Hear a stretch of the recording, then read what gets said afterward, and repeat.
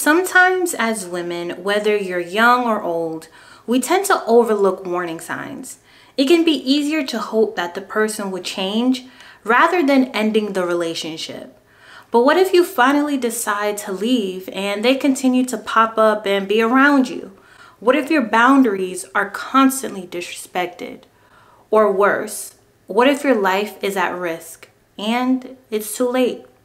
This is the case of Typhenie Johnson. Stay woke. Baby's creeping.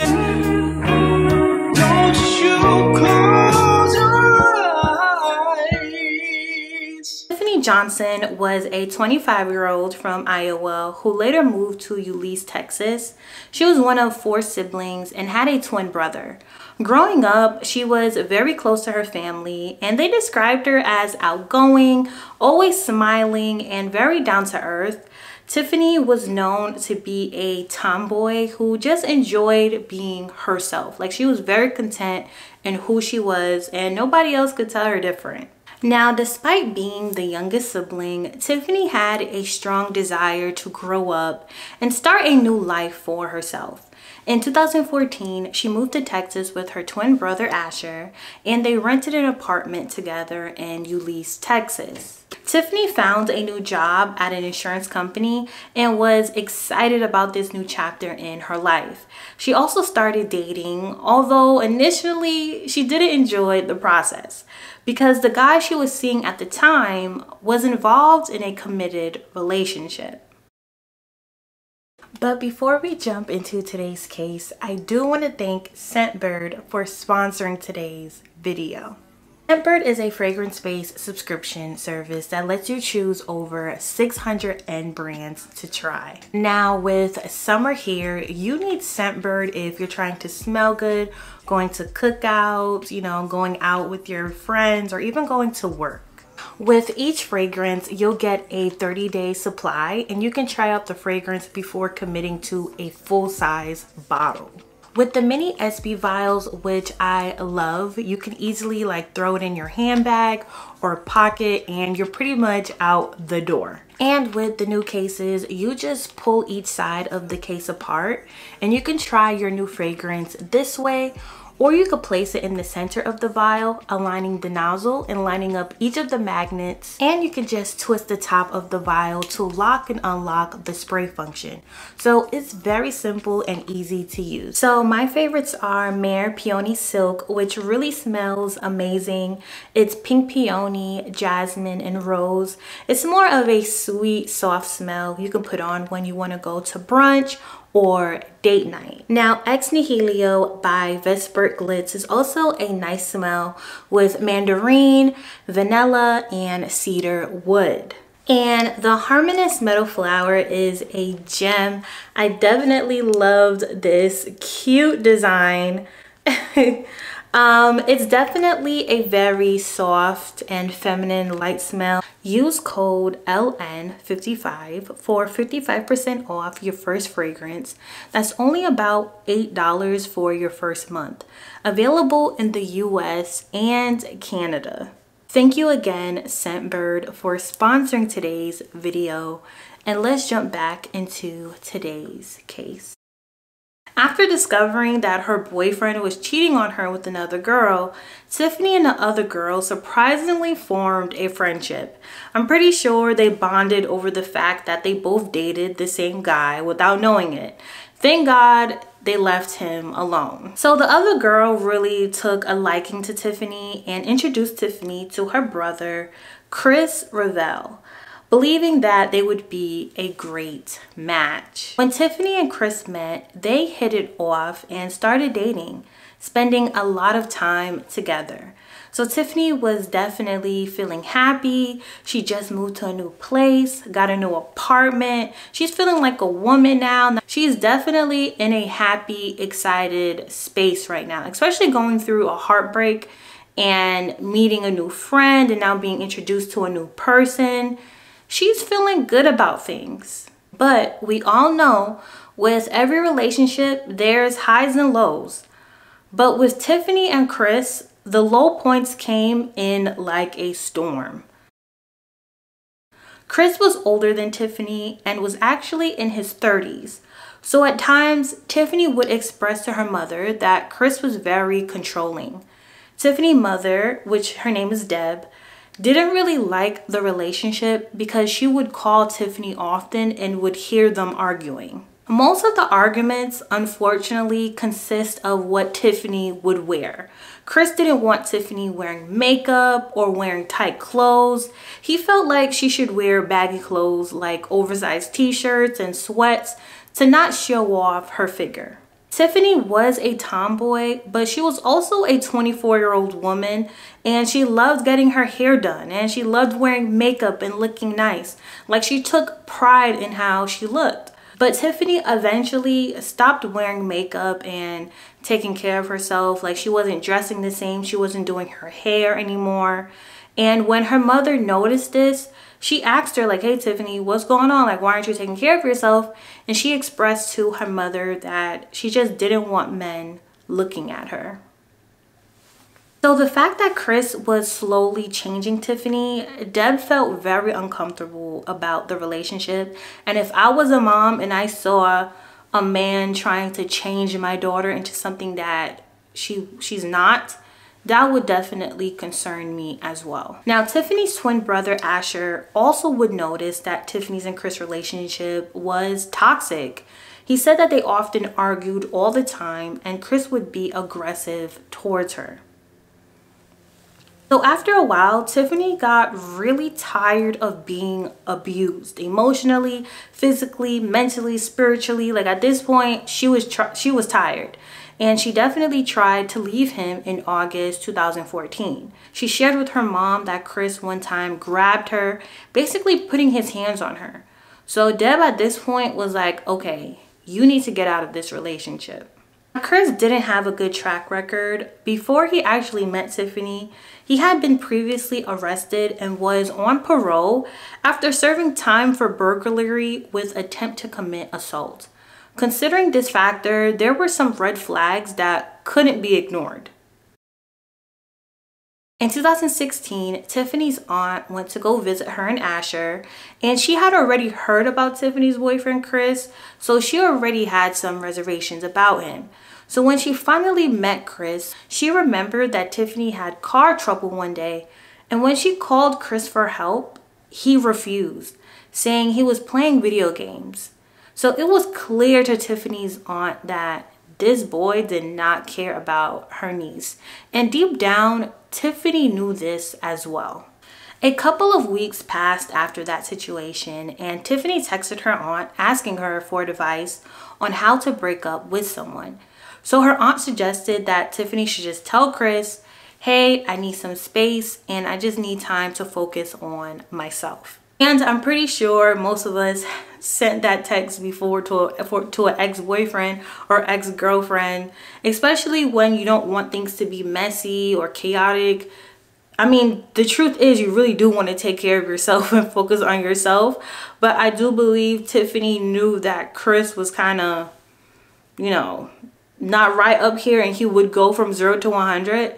So Typhenie just kind of wanted to leave the situation peacefully, and she did. But even though Typhenie felt like she could finally move forward and leave this toxic relationship behind her, Chris wasn't ready to walk away or leave Typhenie alone just yet. Chris spiraled out of control after the breakup and began sending Typhenie hateful text messages, expressing his hatred for her and claiming she should have never left him. Despite this, Chris continued to visit Typhenie's house, even though their relationship had ended. Chris had a friendship with Asher, which he used as an excuse to visit the house every day. However, it was clear to everyone that he was there for reasons unrelated to his friendship with Asher, completely disregarding Typhenie's boundaries and personal space. To avoid Chris, Typhenie often stayed in her room. Asher revealed that whenever Chris visited, he would inquire about Typhenie seeing other men or just really being unfaithful. It became evident that Chris was using his friendship with Asher solely to gather information about his sister, showing little regard for their friendship. So a month had passed since the breakup, and now it was October. Typhenie was ready to move forward from Chris and wanted to start seeing other people. She met a man named Russell, and they spent some time getting to know each other. They definitely liked each other. So on October 16th, 2016, she invited him over to her apartment to have a dinner. Now, Asher's girlfriend also worked at the same insurance company as Typhenie. They decided to leave work together and go to Typhenie's house. When they arrived at the apartment, Typhenie went to freshen up because she was expecting Russell to arrive shortly. However, not long after their arrival and while they were setting up, Chris showed up at the house. He appeared happy and excited, holding beer and alcohol, as if he was ready to stay over and have dinner too. Typhenie was taken back and confused by Chris's presence. Having both her current partner and her ex at the same place was not a good situation, as it easily could have led to drama, and it just was a messy situation. So when Chris arrived, Typhenie and Asher's girlfriend pulled Asher aside and asked him if he had invited Chris because Russell was coming over.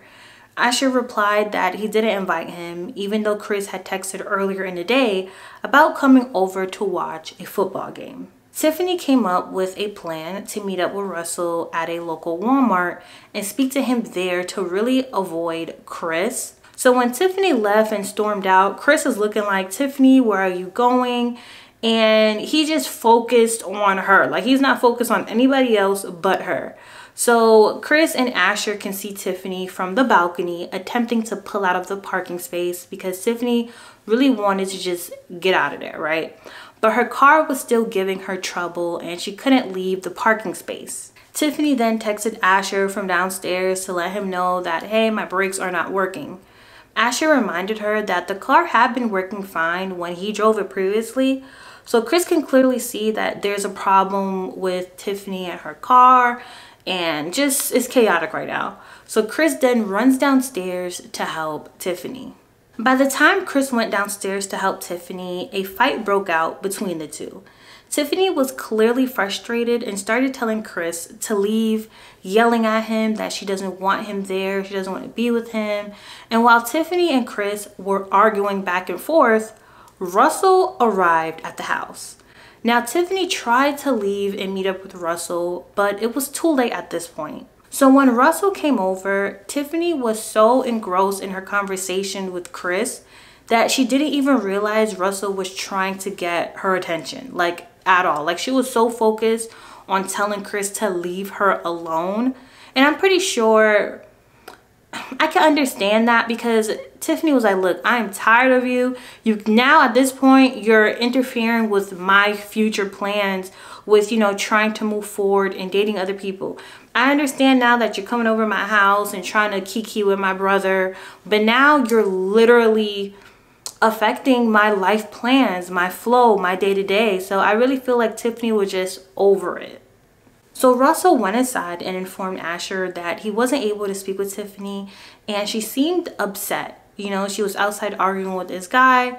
And when Asher now goes out to take a look over the balcony again, he noticed that Typhenie and Chris were out of view. So they were still arguing, but they were closer to the garage area. So they wasn't even near the apartment view where Asher could see what's going on anymore. So after a few minutes of Typhenie and Chris arguing back and forth, Chris came back upstairs, grabbed his beer and alcohol, and got ready to leave.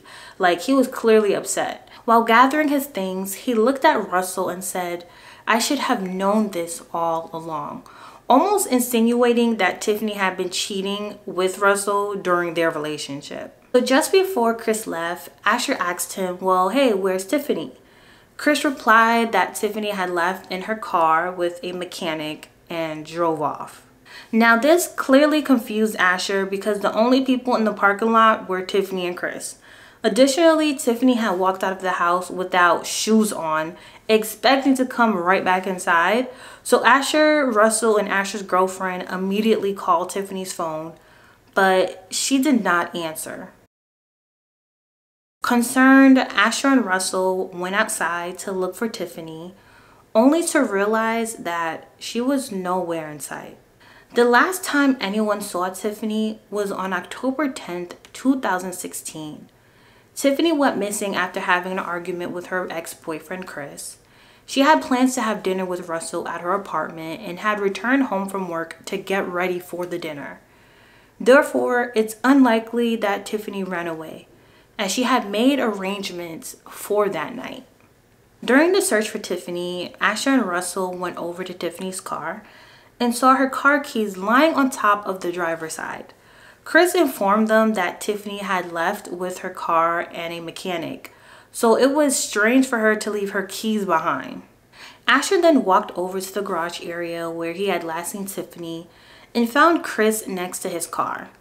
He noticed that Chris' trunk was open and the driver's side door was also open.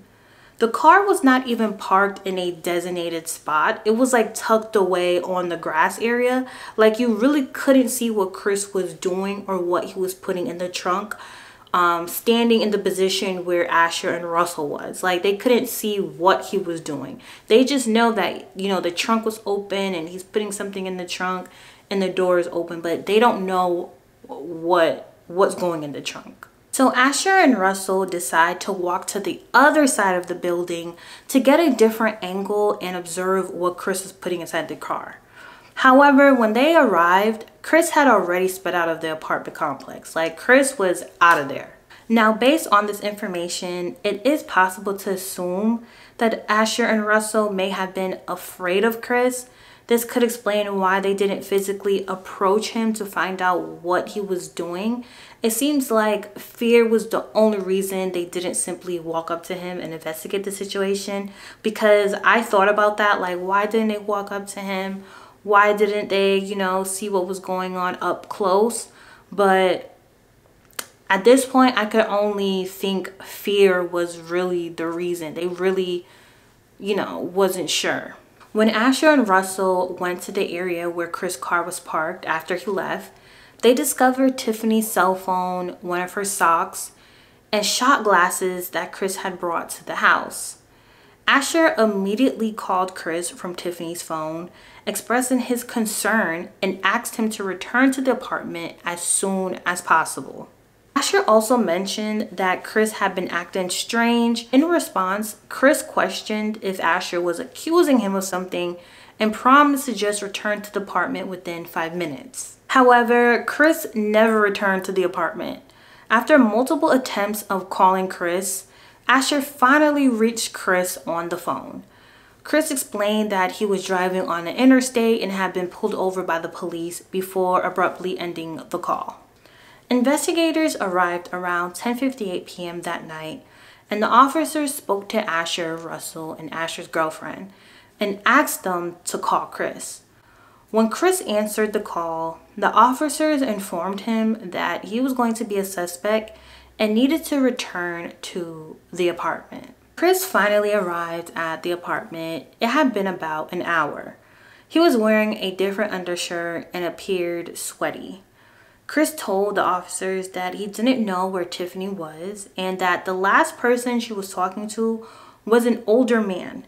According to Chris, Typhenie was discussing getting her car fixed with this mechanic. To be honest, the officers found his behavior to be very suspicious and decided to check if Chris had actually been pulled over earlier that afternoon. It was discovered that Chris had lied about being pulled over, and once the police noticed that he was lying and his story was inconsistent, he was arrested. During the investigation, when Chris was questioned about Typhenie's disappearance, he displayed a lack of concern or sadness. He referred to Typhenie as that girl and showed minimal interest in assisting with her search. His primary focus was on not being late for work and having access to his car. The disappearance of Typhenie left her family feeling overwhelmed and distraught.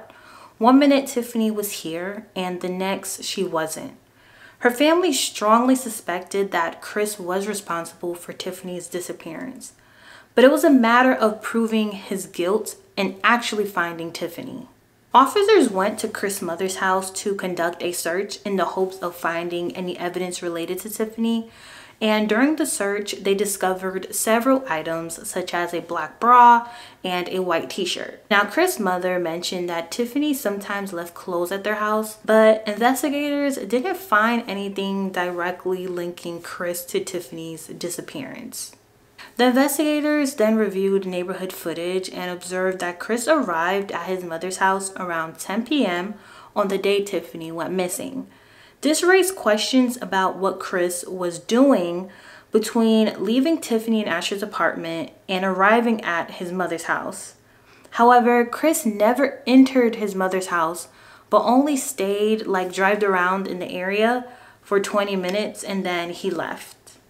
Chris' movements throughout the entire day were very suspicious, but investigators could not find any solid evidence linking him to Typhenie's disappearance. So investigators began to delve into Chris's past. They discovered that years prior, Chris was actually involved with another girl who also vanished. Her name was Taliba Islam. Taliba and Chris met in high school and dated for a couple of years after graduation.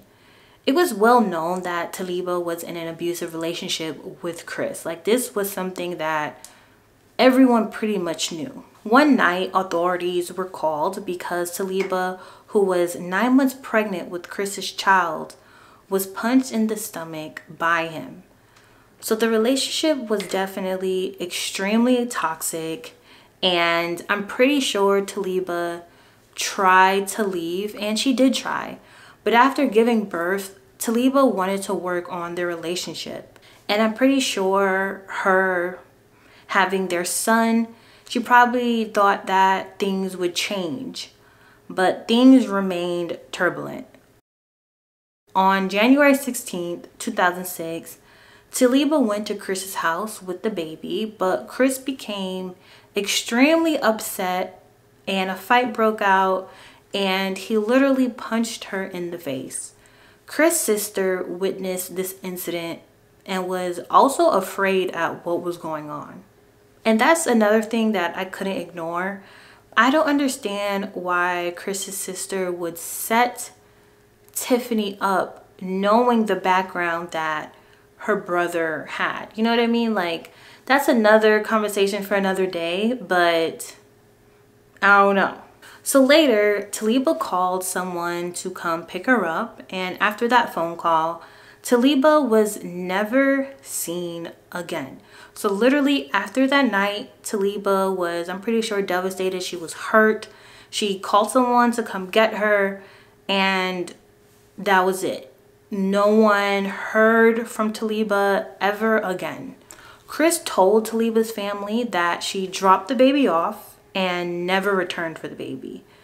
Taliba's family immediately sensed that something was wrong because Taliba would never abandon her son. Taliba's family immediately sensed that something was wrong because Taliba would never abandon her son. Weeks after Taliba's disappearance, Chris did file a missing persons report and informed the police that Taliba left the house that night, got in a car, and was never seen again. Taliba's case definitely made people view Typhenie's case with a fresh perspective because not only was Taliba an ex-girlfriend, but Taliba was actually the mother of his child. So I don't understand how you can ignore the fact that she just disappeared like that, knowing the history that they had and now knowing, you know, how Typhenie's and Chris' relationship is now. So 2 women went missing after being last seen with Chris. It is difficult to ignore the possibility that Chris could be a dangerous individual. In August 2019, after 3 years with still no sign of Typhenie or Taliba, Chris went on trial. Chris was labeled as a possessive and unhinged boyfriend, despite though the lack of DNA evidence linking him to Typhenie's disappearance. The prosecution presented witnesses who claimed that Chris was unstable and read text messages that he sent to Typhenie during their breakup, which strongly suggested that Chris had a motive to harm her. Therefore, on August 22nd, 2019, Chris was found guilty of kidnapping and sentenced to life in prison. Both Typhenie's family and Taliba's family made impactful statements in court, leading the jurors to believe that Chris should be held accountable for their disappearances. Although Chris received a life sentence, he is eligible for parole in 2046. Now, as of March 2023, Taliba's family were able to receive some closure. DNA testing confirmed that the human remains found on March 2nd, 2023, near the 900 block of South Hughes Avenue belonged to Taliba Fatin bin Islam. Family believes that Chris is responsible for the disappearance and death of Taliba. Typhenie's family continues to pray for closure and hopes to one day find Typhenie or lay her to rest. When the truth is unknown, it leaves a wound of uncertainty, and I hope that Chris can one day reveal the real truth to both families.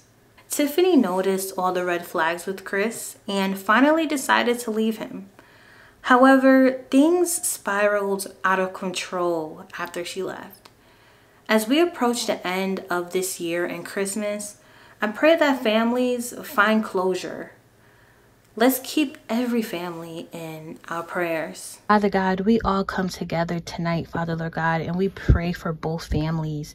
We pray for Typhenie's family, and we pray for Taliba's family. We pray for peace, joy, and healing, Father Lord God. First and foremost, Father Lord God, hold both families in your hands, Lord God.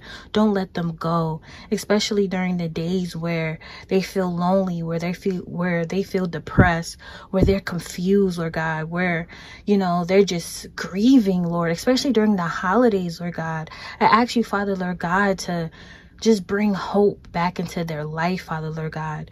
We break every demonic, Father, Lord God, force, Father God, that wants to keep this family down. We break it, Father, Lord God, and we cover them with your blood, Father, Lord God. We ask you, Father, Lord God, for the truth, especially with Typhenie's case, Lord God. She is still missing, Lord. She is your daughter. She is yours, Father, Lord God. I ask you, Father, Lord God, that you bring truth for this family so that they're able to at least find her and bring her back home, or at least able to lay her to rest, Father, Lord God. Father God, you were able to expose where Taliba's body was and give, that family at least some closure, Lord God. So we thank you first for that, Father God, for opening the door this year in 2023 for Taliba's family, Lord God. And I ask you, Father, Lord God, to continue hold them in your hands, Lord God. Just hold them and let them know that you are present during the times when they feel like you're not, Father, Lord God. Show up to them. Show up in their dreams. Meet them where they're at right now tonight, Father, Lord God. And bring them healing. A healing, Father, Lord God, that no one could understand because it's from you. A healing, Father, Lord God, that is so calm and so pure, Father, Lord God. Keep us all safe during the holidays and going into the new year. Keep us all safe, Father, Lord God. Keep us safe when we're traveling to work, when we're traveling to school, Father, Lord God. Let your will be done in our hours. Anybody that needs to leave our life, Father, Lord God, just take them out, Father, Lord God. Do a major sweep and clean up, Father, Lord God. Any men and any women that don't need to be in our life that is not sent from you, Father, Lord God, send them away, Father God, and keep us all safe, Father, Lord God. I pray for every woman that is going through domestic violence right now as we speak. I pray, Father, Lord God, that you protect them, you cover them with the blood of Jesus Christ, first and foremost, and you you provide a way for them to leave, Father, Lord God. Bring family, bring friends, and bring strangers their way that can help them get out of the situation. And first and foremost, I pray for the victim that is getting abused, Father, Lord God. I pray, Father, Lord God, that you give them the strength to leave and to never turn back and go back. And I pray for the abuser, Father, Lord God. I pray, Father, Lord God, that you bring rest and peace to their disturbing hearts, Father, Lord God, because you're able to save everyone and anyone. And I pray, Father, Lord God, that they're able to fall on their knees and repent to you, Father, Lord God. I pray, Father, Lord God, that they're able to repent to you, Father, Lord God, and understand the evil that they're doing, Father Lord God. Let them know that you are God. Let them know, Father Lord God. So I just thank you, Lord God, during this season, Father God, that you're going to bring peace, you're going to bring joy, Lord Jesus, and you're going to bring just comfort for all of us and keep us safe and sound. In Jesus' name, I pray. Amen. Thank you guys so much for watching today's video, and I'll see you guys in the next case. Stay woke.